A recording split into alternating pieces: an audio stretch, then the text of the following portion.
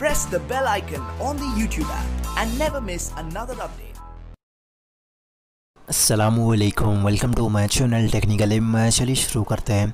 तो दोस्तों, आज की इस वीडियो के अंदर मैं आप लोगों को दिखाने वाला हूं कि अपने Realme मोबाइल में किसी भी एप्लीकेशन के ऐप डाटा को क्लियर कैसे करें। तो सबसे पहले आपको अपने मोबाइल की सेटिंग्स को ओपन करना है और नीचे की तरफ स्वाइप करने के बाद ऐप मैनेजमेंट वाले ऑप्शन पे क्लिक करना है। तो यहाँ पर आपके मोबाइल के इंस्टॉल्ड ऐप्स आपको मिल जाएंगे और आप ऊपर की तरफ शो सिस्टम प्रोसेस वाले ऑप्शन पे क्लिक करके इंस्टॉल और सिस्टम ऐप्स को चेक कर सकते हैं। और आपको यहाँ पर उस एप्लीकेशन को सेलेक्ट करना है जिस पे एप्लीकेशन के डाटा को आप क्लियर करना चाहते हैं।